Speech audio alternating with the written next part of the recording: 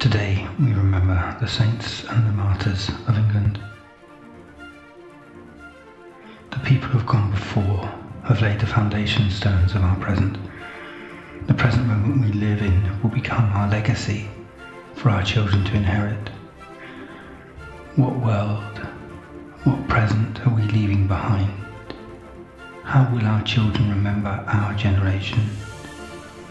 Are we the people sacrificing ourselves for a better future we will never see?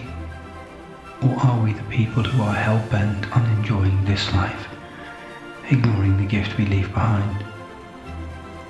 Are we the parent who earns all year to give their children the best Christmas ever?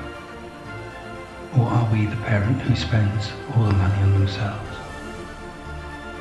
People gave of themselves for our generation. Are we doing the same?